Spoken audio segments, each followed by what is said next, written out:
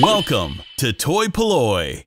Hello and welcome to another video from toy-polloi, and today we're going to be taking a look at another kit from Pantasy Bricks, and this is the amazing looking Astro Boy Awakening Moment. Now you'll have seen here recently on toy-polloi that I reviewed one of their other kits, which was the mechanical clear version of Astro Boy, and I had a really good time building that kit. It was a fantastic sort of build using really intricate parts and strange bricks that I'd never seen before to make a really nice looking Astro Boy that was sort of half built. You got one side with Astro Boy sort of all built and the other side seeing all of his internals. I had great fun doing that. So they very kindly sent me this other kit, which is the Astro Boy Awakening Moment, which looks even more complicated with sort of even more amazing bricks to use, and as well as that it lights up. There's a lighting kit to go in it at the end. So today we are going to get to grips with building this kit.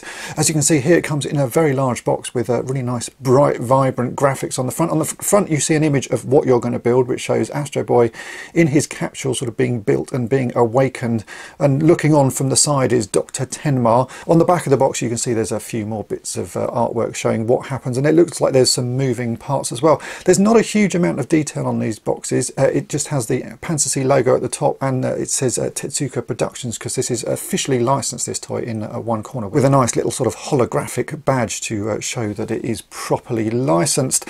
So really what we've got to do with this box is sort of get on and open it and see what's inside.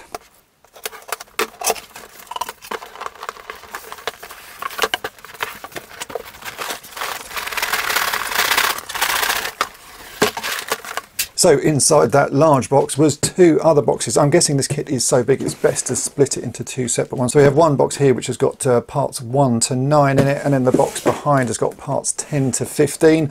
I would guess that the build instructions will be in this first box. What I didn't show you with the outside of the box is that it also comes with this little envelope, which is all of the lighting stuff. If you watch my previous video you'll have seen me add the lights. I imagine it's much the same. I'm not going to open this until we get to the point that we need to put them into the kit, which is essentially at the end of this. We build all of this and then you go back and put the lights in. They're fairly small wires and fairly small pieces, so I will do that at the very end.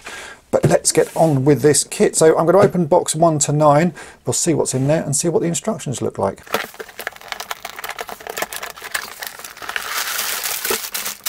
Okay, so there is that box open. You can see there is a huge pile of bags. There's an awful lot of pieces in this. I just checked on their website and it said this kit uses 1,500 pieces and should take somewhere between 5 and 6 hours to build. So it is a really long project, and I'm really looking forward to doing it. I find them very therapeutic, building kits like this. You can sort of switch your brain off and just get to work on it. Here we have the instruction manual, so you can see it shows you each process that you go through, and you can see how complicated this one is going to be. That is just the base part for the project, but yeah, we're going to be spending quite a long time building this. I can see some very interesting parts used, all sorts of pieces there. So this manual, I'm guessing, covers the entire build. It's going to show you right to the end of it. Let me get it in. Yeah, so this is the manual for the entire build. There's 373 pages, and that is what we should be ending up with at the end. It looks amazing. I'm really excited to get on with this build. So I think the thing to do is just to get building.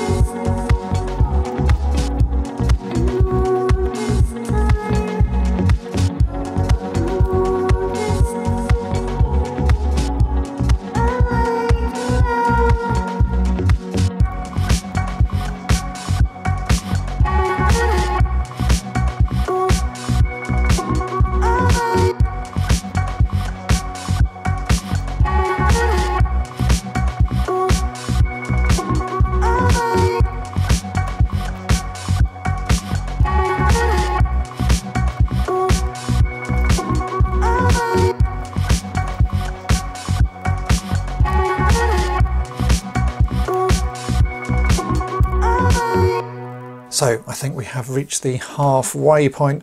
I've done everything from the first box and we're slightly over 50% of the way through the manual there, and you can see we have created this base and it's already looking fantastic. There are so many unique pieces and little bits of construction that make this look like a sci-fi sort of base. It is fantastic. I love these little bits of sort of lightning going on. There's really bright clear plastic bricks. You can see these things here look very 1950s. We've got some little cooling fans on the sides here, pipes going in. We've got this really intricate looking little control panel here with lots of levers, and again this sort of big lever that you can rotate in. There's a base here that slides in and out. On this side we have a drawer that you can pull out. I guess you can store all sorts of things in there. It's just a really intricate thing. It's very clever use of bricks, and you can see we've got this fantastic sort of triangular pattern. If we turn it over, you can see how sort of unique the construction is on the underside. And that's only the first part of this build. So I'm now going to open up this second box and get on with the rest of it and see what we make, because obviously we've got to build the capsule for Astro Boy to sit in. We've got to make Astro Boy and Dr. Tenma as well. So let's get on with the build.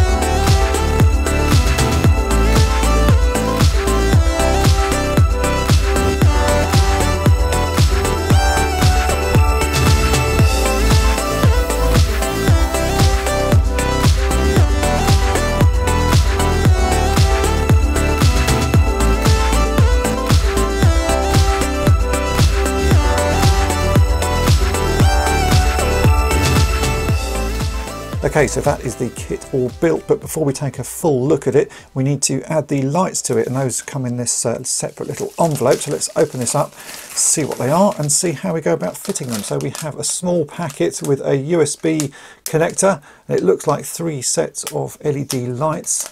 So yeah, let's see what's in here, if there's any instructions on where you fit them. Okay, so we have some very small components. This is much like the other kit, very small little components, so you do have to be careful not to lose them. We have a USB lead with a tiny little connector, which I'm guessing we plug into one of these sockets on here, if I remember rightly from the previous one. So that plugs into that. These are incredibly tiny. It takes very small little fingers to deal with these. I was struggling with the last one. There we go. That, I think, just pushes in like that. Then we've got the lights. So there's 3 sets of LEDs all wound together, so let me unwind those. Yeah, so there you go. You can see we've got 3 LEDs, little strips of LEDs, and that will plug in the other end of that. There doesn't appear to be any instructions, so I'm just going to go ahead and sort of stick them where I think it suits best. I'm guessing we put them underneath this capsule. There are 3 panels, so I'm going to try and stick them sort of in the right sort of spots to light up those panels, and then we'll test it out and check out the set fully. Okay, so time for the moment of truth. I ended up just sticking the LEDs around the edge underneath all of these clear plastic brick panels at the bottom, because I think that will work the best. There are only 3 of this strip, so it's sort of fairly obvious really where they go. It would have been quite nice if there were some instructions, but I think you can just work it out. So here is the lead. I've sort of put it as neatly as I can. It comes out the back. I've got a USB connector here. Let's just plug this in and see what happens. And there we go. It lights up. It does look really nice actually with those lights. I'm sure if I turn some of my filming lights down, let me just turn some of these down a bit, we can see what that sort of looks like with the glow. Oh yeah, that's quite nice, isn't it? That's quite a subtle little glow there. If you looked at the previous kit that I did, the lights really do add a lot to how it sort of displays. So yeah, we've got some really nice lighting there. But let's take a look at the kit in closer detail. So I have to say, it was a really fun build. I do like building kits like this, and I think the use of pieces to create this sort of 1950s looking sci-fi scene is quite fantastic. There's loads of sort of little details going on. We've got little panels with pictures of Astro Boy, and we've got these sort of you know, electric bits with arcs of electricity going sort of across them. If I turn it around and show you this little working panel here, you can see there's a whole display going on showing how Astro Boy is working, and there's a really nice feature with this one, apart from the fact we've got this little thing that you can move Dr. Tenma in and out on. Now, let me move him out of the way. If we press this button here, you can access the panel inside there, so you can see that's the little panel showing what's going on. And if we turn it around, it's got a different display on the other side showing the sort of internal workings of Astro Boy. We can drop that back in. It's just really nice little features like that. We can open that up so you can see inside. We've got little levers here. There's lots of clear plastic pieces to make it look sci-fi. Then if we turn it around again to this side, you can see we've got another big lever here. We've got these sort of little vents. We've got these fantastic looking arms, sort of robotic arms that can work on the capsule. I just think it's absolutely sort of loaded with detail. I'll turn it around to the other side and you can see some of the other pieces. So on this side we have another little workstation here with, again, extra little levers, and this little piece here pulls out. It's a drawer, and I've been using it to store the sort of spare cover for Astro Boy's leg. I'll show you Astro Boy in a minute because you can sort of see the insides of him, but I've used that little drawer to store his leg in. And then there's this great little sort of moving feature. The whole pod that Astro Boy is in, if we turn this little knob here, we can rotate it down, so you can sort of put him into a sort of resting pose where he's like that. We can access him and sort of pull the cover open, and then if we turn this the other way, it raises the capsule up so he's sort of ready to be awoken. And then we've got another really cool looking sort of industrial robotic arm here. And if I turn it around fully to the back, you can see there's even more details on the back side of this capsule. So there are panels on the back of the capsule, and I can just open those up like that. And inside, if I turn it around just slightly to this side, you can see there are more robotic arms hidden inside that we can fold out, and these can sort of work on the front side of the capsule from sort of inside it. It's just really nice detailing like this. Some of them are a little bit fiddly to get out, certainly for my large hands, but you can see we've got extra panels like that. I'll turn it around to the front and you'll see that all of these things are sort of grasping around to work on Astro Boy within inside his awakening capsule. You can see it's just the attention to detail that I think is fantastic. Every little piece has something going on. There's not a sort of boring part in this entire build. It's just full of little detail, little panels, just very clever use of bricks. And then of course we've got the figures. So if I open up this, we can take Astro Boy out so you can see him sort of in closer detail. So this is Astro Boy in his awakening moment. Inside there's a little bit of detail showing his mechanical heart. We can close that panel like that. There is a leg that you can take the cover off, and as I showed, I've been storing that in the little drawer down here. So let me take that drawer out, and there's this sort of leg cover so we can make him look like he's fully complete. Then we also of course have Dr. Tenma, who is the creator of Astro Boy. I think these are really nice. There's not a huge amount of posability to them. You can rotate the arms up and down and the hands rotate, and then the head on this one rotates a bit. That's about it. Fairly limited articulation, and of course Astro Boy has his eyes shut, so he always looks like he's sleeping. Dr. Tenma has slightly less articulation. You can't move his legs at all, and his arms just sort of rotate up and down. But they're very nice figures, and they fit perfectly with what this set is trying to show. As far as the build went for this kit, it's fairly straightforward. I went wrong a few times. Sometimes the colour of the bricks is hard to determine from the instructions. A grey brick looks much like a shiny silver brick, so a few times I went a little bit wrong, but you can normally work out what's happened and sort of go back and fix it. So not really many issues, and this is obviously a kit that's aimed at an older audience, so I wouldn't give this to a child, but for an adult it's going to be a fairly straightforward build. And there is a few little niggles I have with some of the quality of the bricks. Some of the sort of back bricks, the really sort of curved ones, have a few scratches on them, as do a couple of these silver bricks. It's not enough to sort of take away from the final look of it, but when you're building it and you see a brick with a little scratch on it, it's a little bit disappointing. But the overall effect is it does look really nice once it's all built. So those little niggles I can sort of ignore, because the rest of it works so nicely. And you do get a few spare bricks. I have to say it's not a huge amount. This is the spare bricks that I ended up with from building this kit. Just a few tiny little bricks left over. Obviously that happens when things get packaged. These ones I guess weigh very little, so you get a few ones sort of chucked in as extra, and it's always useful to have a few little extra bits as you go. And certainly actually when I was building this, I missed a couple of pieces out, and I went back and looked in my pot and it's like, oh, there's that piece I'd missed putting it on. So it's always good to keep those to one side when you are building. But as you can see, it is a really nice looking kit. I'm very impressed with how cool this looks now it's done, and just that little addition of lights underneath really does make it sort of pop, and it's going to look great on display. So if you want to get this kit for yourself, I will put some links in the description, and at the moment there is also a discount code, so you can get some money off this kit and some of the other Pantasy builds. And if you haven't checked out my previous build building the mechanical version of Astro Boy, do check that out, because that really is a fantastic kit. I'm going to have both of these displayed together. So hopefully you have enjoyed this video. If you have, then make sure to hit the subscribe button and tap the bell to be notified each time I upload a new video. And thanks for watching. Thanks for watching toy-polloi. Subscribe for more great videos. You can also follow toy-polloi on Twitter, Facebook, and Instagram.